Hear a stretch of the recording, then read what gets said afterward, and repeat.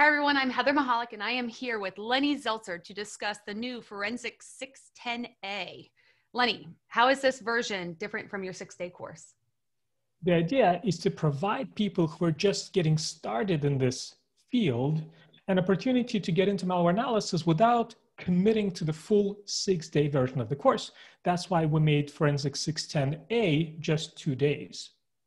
And essentially what we cover here are the techniques necessary to analyze malware as a starting point. We'll learn how to set up a lab that students can use to examine malicious software. We'll learn how to understand key characteristics of malicious software by allowing this malware to run in an isolated, controlled laboratory environment. And we even start getting into the more sophisticated topics, such as how to unpack malware so that it's easier to analyze.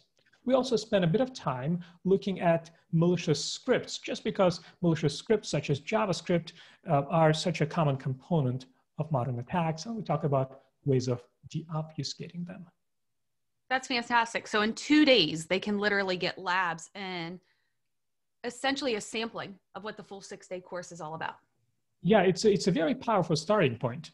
And my hope, of course, is that people get so much into this topic that they decide to take the longer version of this course. And if they decide to do that, then they will be able to take the full 6-day version of the course without paying for the content they've already essentially paid for by taking the shorter version of the course.